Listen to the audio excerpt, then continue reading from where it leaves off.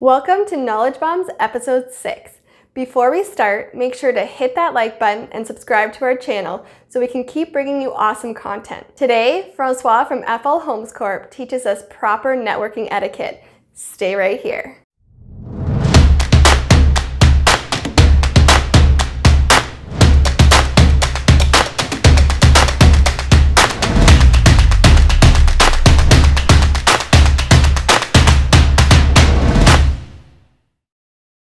Francois and his wife Jennifer have built their business by networking. They are very successful real estate investors, and Francois was able to quit his 9-to-5 job at a very young age.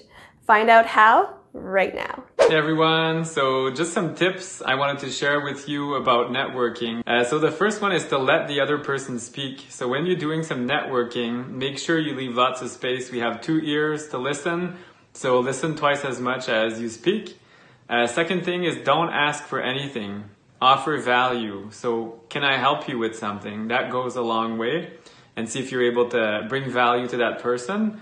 My third tip would be to meet people through other people. So you can ask, hey, maybe this conversation is going great, but maybe it's not for you. Do you have anyone else you can recommend me that I could talk with?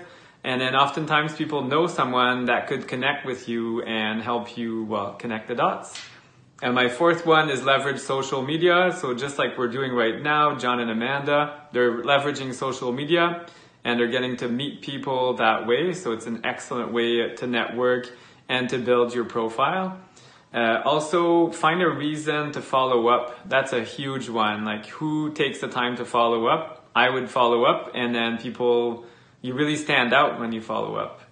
Ask for suggestions to expand your network. So if you were talking to me and you would ask me, how do I expand my network? Then I could bring you this nice list, as well present the success story. So when you're kind of done listening, maybe the conversation is lagging, then maybe you can talk about a really exciting success story and share that with the person. And last one is online presence. So make sure that you're present online, that you have a nice profile, nice pictures, some videos, and that people can find you. So you're going to be following up with them, but maybe they'll want to follow up with you as well, and then they forget where you met. So if they're able to type in your name because you have a good online presence, then you can meet other people. So simple, yet can really hold you back if not done right. Make sure to follow these tips to help you build your personal brand or business.